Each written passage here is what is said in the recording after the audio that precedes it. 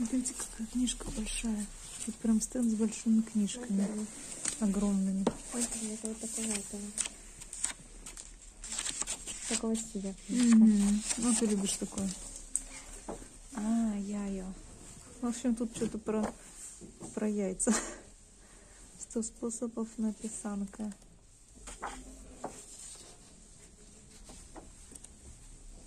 Прикольные книжки такие вообще. Огроменные. Здесь про грибы все рассказывается.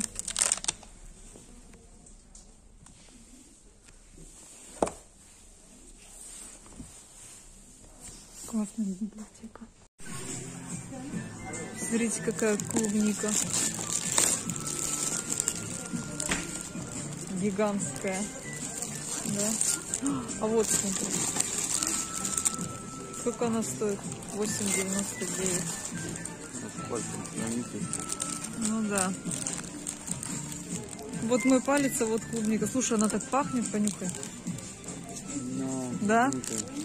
О боже, у нее какой запах, блин.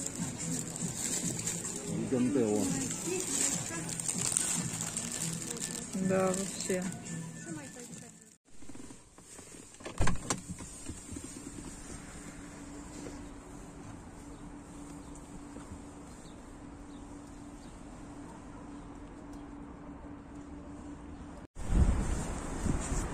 Ой, так люблю что-то я Варшаву, вообще не знаю почему. Для меня прям выехать в Варшаву прям какой-то праздник. Хотя ехать-то всего 20 километров. Короче, мы припарковались, мы ищем, где это здание, где помощь для ребят с Украины. Не можем найти, в общем, пока что. Слава пошел спрашивать. А это палац культуры.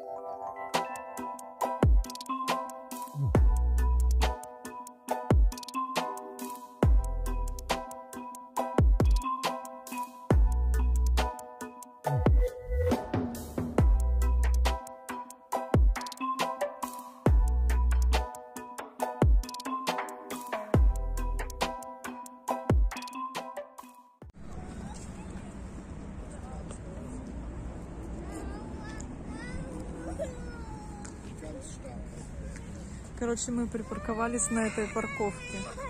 Там нужно было билетик взять.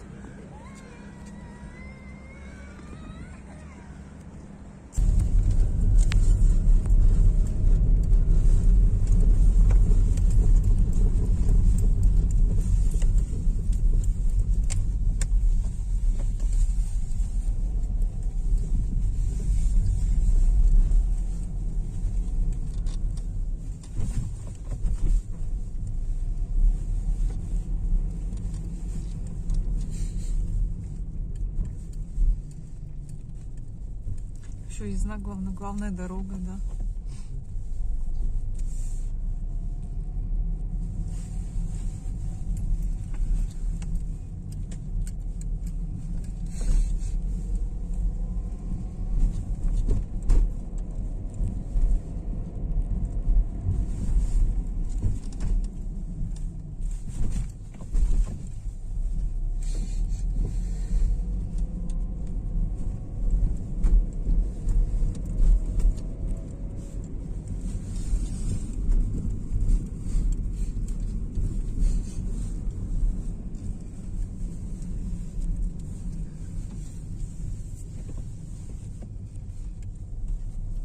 Туда машиной можно заехать, значит.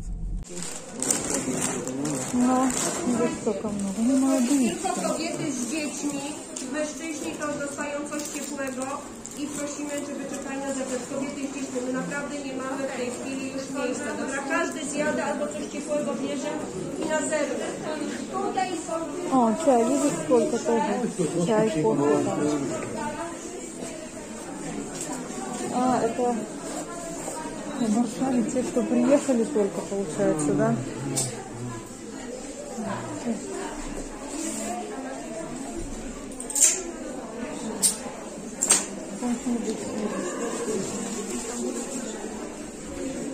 В общем, мы долго не могли найти место, как припарковаться, подъехать к этому пункту сбора. Мы вокруг вот этого палаца культуры, наверное, 2 или 3 раза объезжали, пока сообразили. Тут же еще повернуть, везде стоит этот шлагбаум. И думаешь, можно сюда заезжать или нет. А сзади тебя люди, считайте, мы находимся в центре, это Варшава центральная. Руслан тут не любит на машине ездить, потому что вечная проблема с парковками, и не знаешь, где тут можно повернуть, где нельзя. Ну, в общем. И поскольку мы сюда приехали, это как раз находится вот это здание, палац культуры. Там мы мимо проходили, как раз узнавали, как нам найти этот пункт. Зашли в музей техники. И раз уж уже мы сюда приехали, столь долгий путь проделали, пока припарковались, я говорю, ну давай хотя бы в музей-то зайдем. Чем мы, говорю, зря ехали сюда, 30 километров. Короче, сходили в музей, посмотрели. Билет стоит 16 злотых. Там всего 5 залов, а было открыто только 2. Странно. Ну, в общем, короче говоря, минут 20, наверное, мы там походили, посмотрели. Сейчас домой поедем. Мы когда заезжали сюда, взяли билет, где шлагбаум. И тут стоит аппарат оплатить. В общем, мы еще пока не поняли вот эту систему, как нужно оплачивать здесь парковку возле этого палаца культуры. Вот, видите, паркуется. Вот еще одна желтая машина. И вот еще желтая машина. В общем, возле вот этого здания мы сейчас припарковались. Вот возле этого. И вот там, вот видите, вход как раз-таки. Вон, голубой и желтый цвет флага Украины. И там можно принести что-то.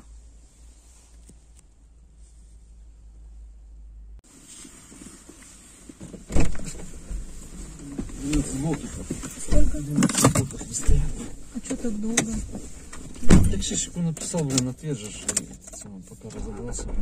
50 засунул в меня, обратно ничего не помню. А что надо было? 50 как бы пожмут, она сильная, что-то не принялась.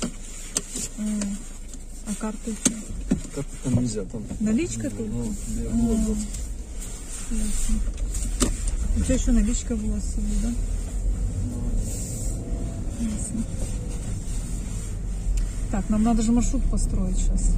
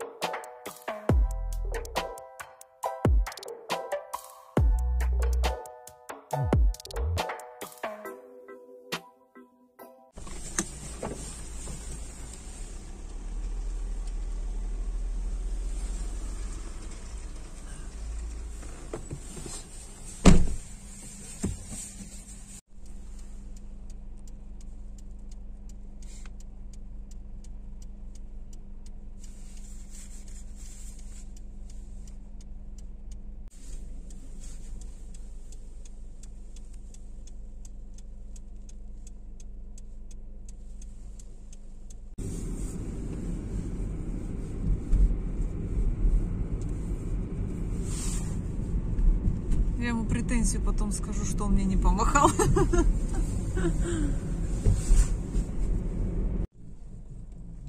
Мы? Ну да. Поворачиваем.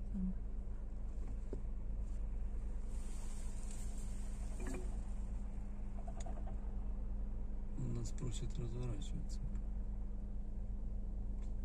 В одну сторону. Зеленый. Поехали.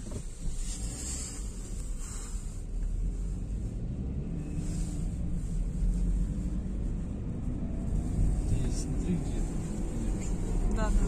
Сейчас вон мы приехали в Бестмаркет. Хотели домой ехать. Руслан говорит, может, заедем рыбы возьмем солененькой. Я говорю, ну давай. А мы были всего в километре. Так что за рыбой приехали. Вообще, ага.